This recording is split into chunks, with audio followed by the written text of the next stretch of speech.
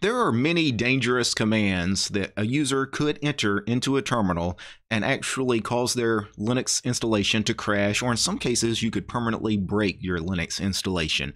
So it's a good idea to actually share with people what some of these dangerous commands do, what they are. The most obvious one, of course, is the old sudo rm-rf on root. Now, this should be pretty obvious to most users. The rm command, of course, is a remove command. It's a delete command. You use it to delete files or directories on the system. Sudo gives you root privileges, meaning you have permission to delete any file or directory on the system. -rf means recursively delete all files on the system. F means forcibly delete all files on the system. And on root means start at the root level directory and then go down. So a sudo rm-rf on root, what that does, it deletes every single file and directory on the system. That's dangerous. That's obvious that is dangerous. Most modern Linux distributions actually won't let you run that command. At least they won't let you run that command without jumping through an extra hoop or two, right? Because obviously it's going to brick the machine.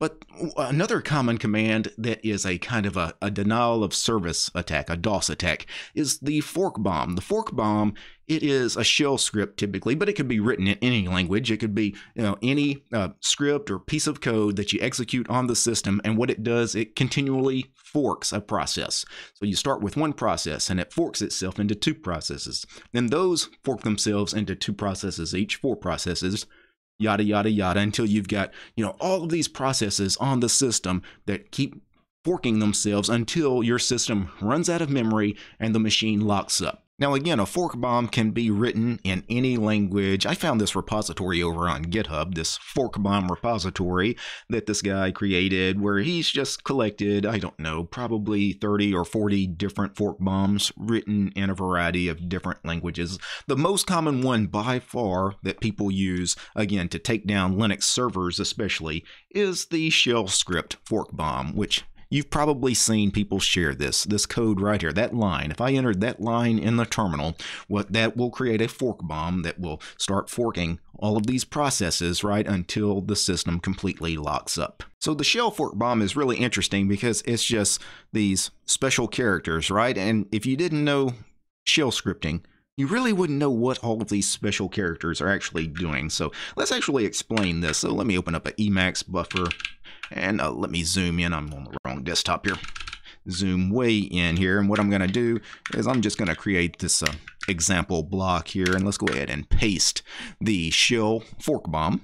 So if I entered this in a terminal, again, it would eventually lock up my machine. And then I would have to power off the machine. I'd have to physically power off the machine and restart the machine, reboot the machine, to actually get the machine back to working. So the fork bomb really shouldn't do any permanent damage to a machine, but still I wouldn't run it just for fun, not on a main production workstation or something. If you want to test out the fork bomb, try it out in a virtual machine. A virtual machine, you can't really hurt anything.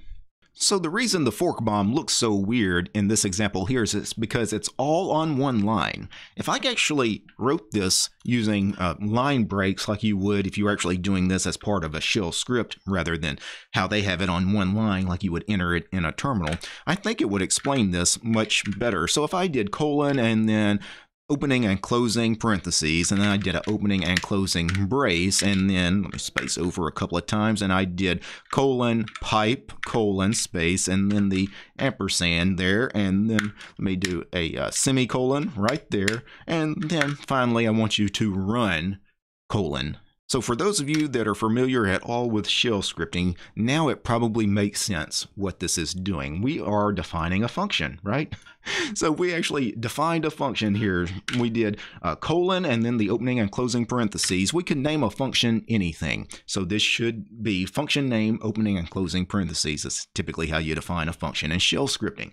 And they decided to name this particular function colon. Why did they choose colon as the name of the function? Well, just to keep with the special character theme, because it kind of obfuscates what's really going on here by using a colon as a function name. It's not obvious that that was a function there at the beginning, right?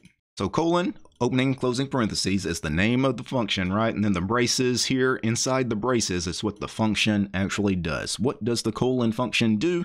Well, it runs colon, it runs itself, and then it pipes it into colon, so it pipes it into itself, and then the ampersand means keep that process that you're currently running as a background process. So don't kill it, because typically when you run functions, they'll run and then you'll run another function and the previous function will kill itself, right? It basically, the new function replaces the old function. But here we want forks. We want each process that gets created to continue to run, right? We don't want any of them to ever terminate themselves. And then we have the semicolon here. Now, the semicolon, because we're doing line breaks in a script, would not be necessary. It is necessary to have that semicolon if you're doing a single line, because that signifies, hey, we've defined the function, and now colon, we're running the function. If you have doing all this on a single line, though, you need to add the semicolon so there's a clear separator there. So that's the fork bomb explained. It's really, really simple what it's doing. It's not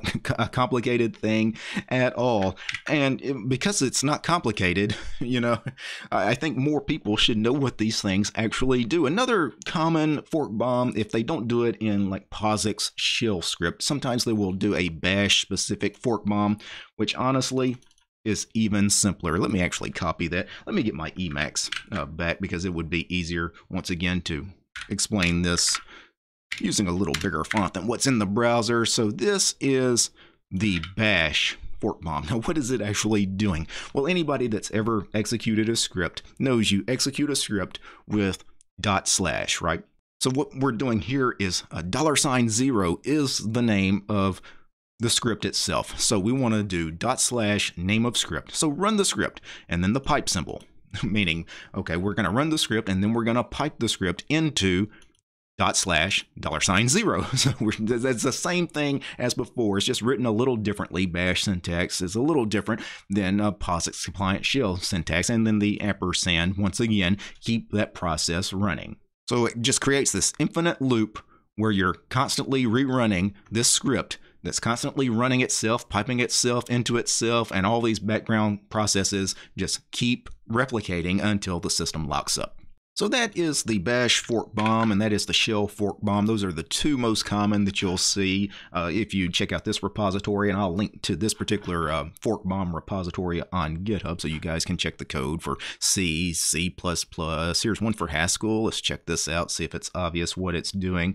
Yeah, so it's importing this library here, forever, and this library here, a fork process. Fork process, obviously, it's going to take a process and fork it, right? And you can see we're going to basically create this function here. We're going to call it fork bomb. And then what does it equal? It equals this forever process. I'm not sure what that does. I'm assuming it just makes something run forever.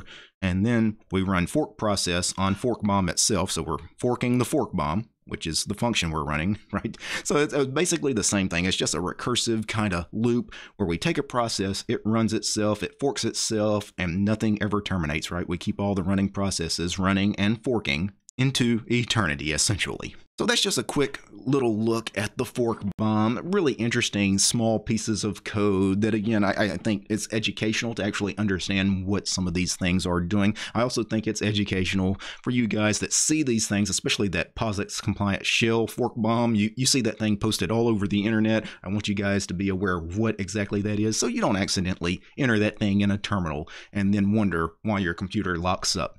Now, before we go, I want to thank a few special people. I need to thank the producers of this episode, and of course I'm talking about Gabe, James, Matt, Maxim, Mehmet, Mitchell, Paul, West, Wanya, Bald, Homie, Alex, Armor, Dragon, Chuck, Commander, Ari, Yokai, George, Lee, Marstrom, Nate, Jan, Alexander, Paul, Peace, Arch, and Fedora, Polytech, Realities for Less, Red Prophet, Roland, Steven, Tools, Devler, and Willie. These guys, they're my highest tiered patrons over on Patreon. Without these guys, this episode you just watched would not have been possible.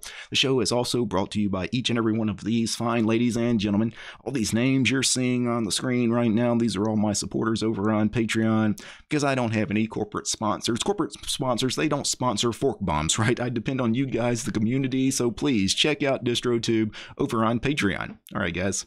Peace.